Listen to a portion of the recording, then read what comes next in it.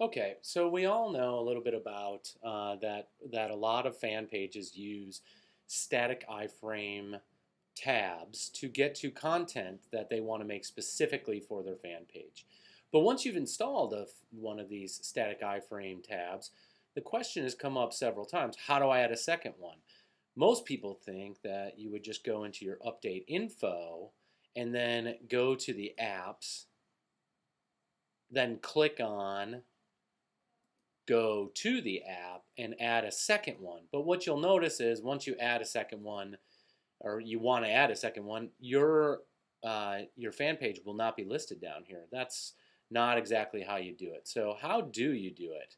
Well, you go back. It's actually quite simple in this case. What you do is you click on any of your existing iframe tabs, and then there's a quick how to. Even though you would think this is where you would get the answers to your questions, it's actually where you do it.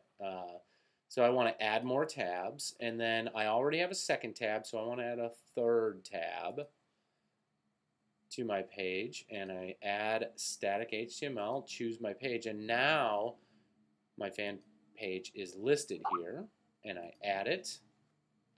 And that's how easy it is to add a static iframe tab, a second, third, fourth, all the way through 12th as far as I can see, as you can add up to 12 of them. So that's how you do it. Hope this helps.